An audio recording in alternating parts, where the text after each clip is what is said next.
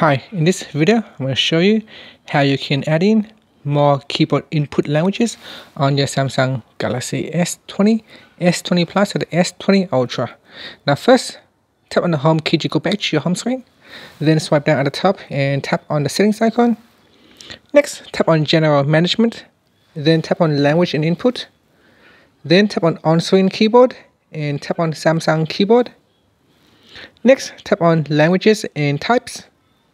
And then tap on manage input languages.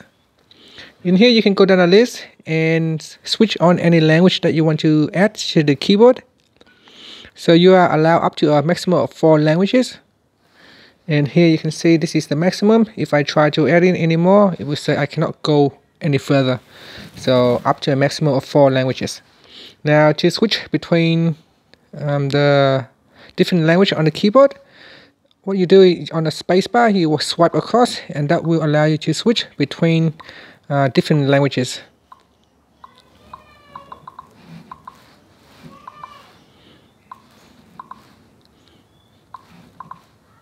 As you can see, there are just different languages, and then I can switch over here, start to type in different language.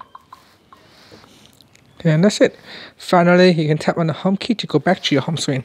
Thank you for watching this video. Please subscribe to my channel for more videos.